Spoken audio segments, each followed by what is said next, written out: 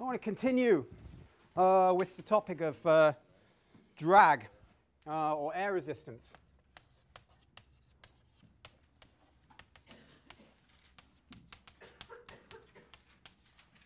This is what we were looking at the end of last class.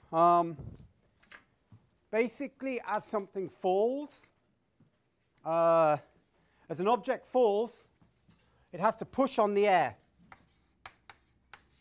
As things fall, they push on the air, right?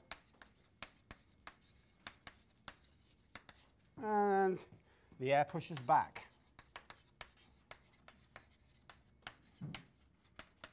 And this is basically what we call drag. And this would be an example of Newton's third law. That makes sense. So it's like a reaction force, right? I'm standing on the ground. The ground is pushing up on me. My weight's pushing on the ground. My acceleration is 0 because I'm not moving. It's a balance of forces. If you're falling through the sky, after a few, maybe 20 seconds or 30 seconds, you're also not accelerating anymore. It's a balance of forces. But I can feel the ground beneath me, the same as a skydiver can feel the air pushing on them, but they're not accelerating. But that doesn't mean they're not moving. You can have 0 acceleration, but you can have constant velocity. In fact, if you have constant velocity, you will have 0 acceleration. So it's a bit of a recap. This could be a raindrop. I had this last time, but I may add a bit more to it. And it's falling through the air. This is supposed to represent air, which has a lot of mass.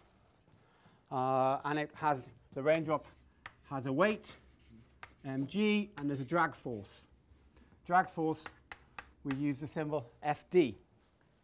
So the drag force is the force of the air on the raindrop. So for the raindrop, or for anything really, which has a mass m,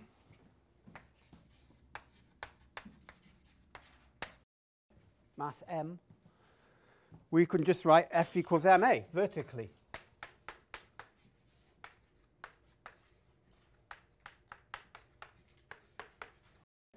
We assume there are no horizontal forces. I mean, you could have wind, right?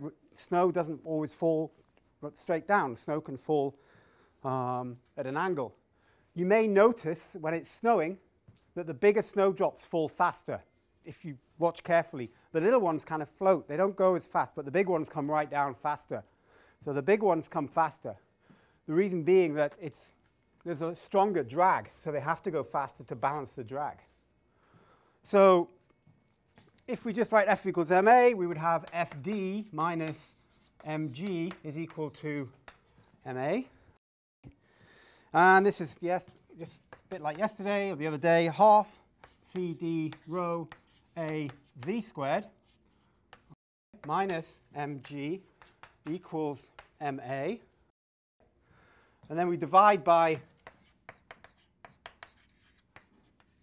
m. And that will give us that a equals cd rho a v squared over 2m minus g. All right, just a simple bit of algebra.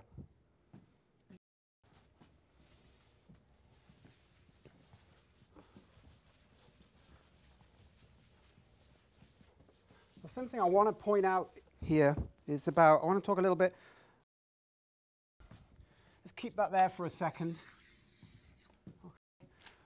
A is called the cross-sectional or frontal area. Cross-sectional area.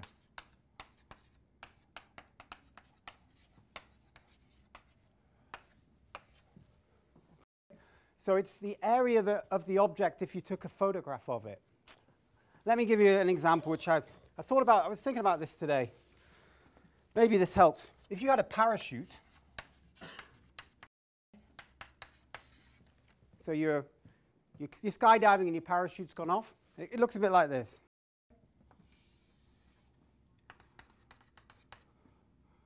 You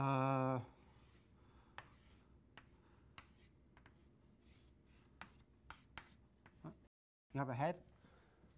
This is a parachute. Is that clear to people? So the parachute area is actually this area, the cross-sectional area, A, equals pi r squared, where r would be the radius in this direction.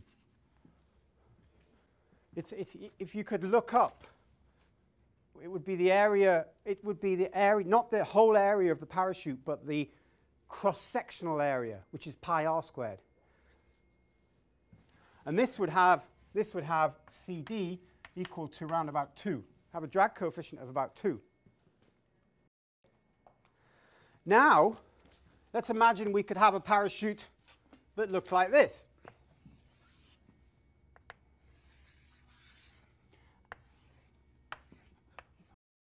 There's a method to the madness. So this parachute looks like this. This parachute, this one also has A equal to pi r squared, exactly the same, but this one has CD is 0.2. All right? You see the difference? One's going to go really fast, and one's going to go really slow. The one on the right is going to help you, is going to reduce your speed to a few meters per second and get you to the ground nice and slowly.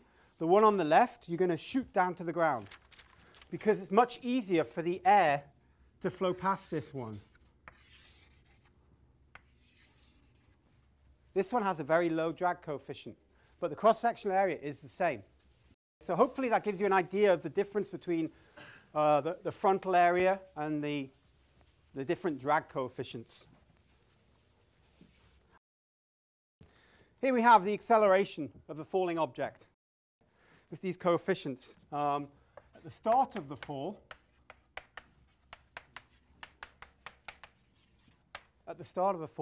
we would have, which would be t equals 0, we would also have v equals 0, or velocity is 0. You just jumped out of plane. So at the start, you have v equals 0, which means you have a equals minus g. So you will accelerate fastest at the beginning.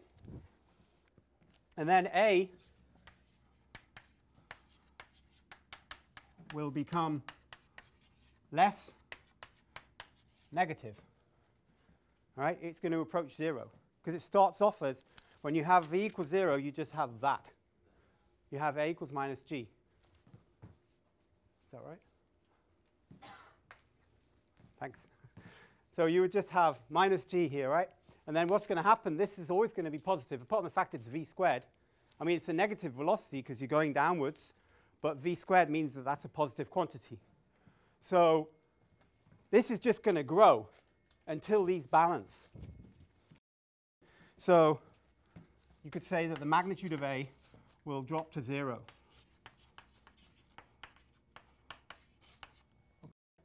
Drops to 0. And when it equals 0,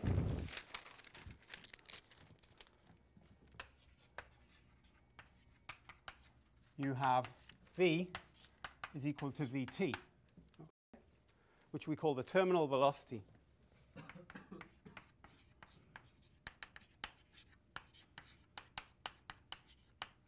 That would be the fastest, if you like, that something can fall at. It's a speed that it would be its constant speed if something's falling.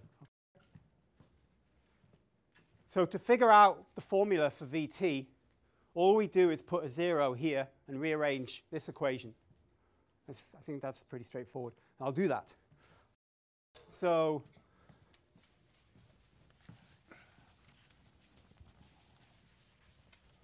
putting a equals 0, if a equals 0, then we would have, let's make sure the bottom's right, we'd have c d rho a v squared over 2m equals g. And this v is now vt because it has a fixed value. It's no longer a variable. It won't change anymore because the forces are now balanced and they stay balanced. So you can solve for Vt squared. It's going to be 2mg divided by CD rho A, okay? And then you can just take the square root, which is going to give you Vt equals the square root of 2mg divided by CD rho A, okay? It's a formula that I would give you in the exam, right? If we asked this in the exam, we would give you this formula. But you would typically need to estimate these things. M, CD, I would probably give you the value of CD, but you can look it up. You look up drag coefficient, all these tables come up. And it tells you what it's for a person, it tells you what it is for a raindrop, it tells you what it is for a feather. Rho is always going to be 1, because it's just a density of air near ground level. And A is going to depend on the object. Okay?